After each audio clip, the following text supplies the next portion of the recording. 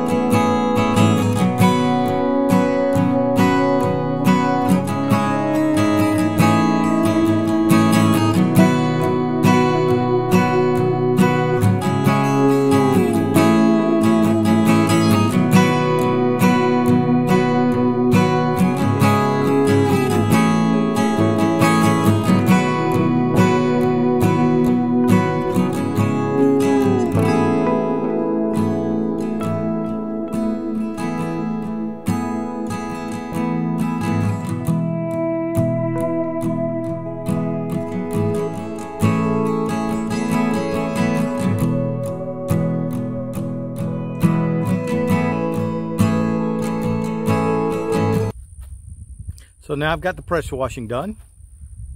Looks pretty good, I think. So we'll start laying out the lines now and get everything taped off, and then we'll start painting. Okay, now we've got all the lines taped out, so we're ready to do some painting. That's pretty tedious because we have to do double lines inside and outside to get it painted.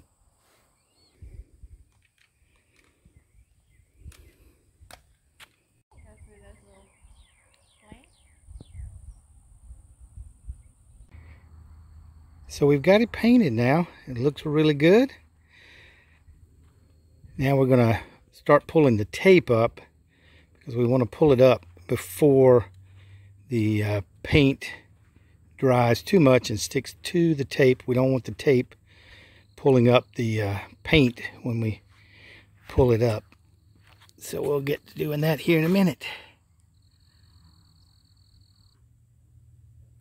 Okay, we've got the tape off. The sun's going down.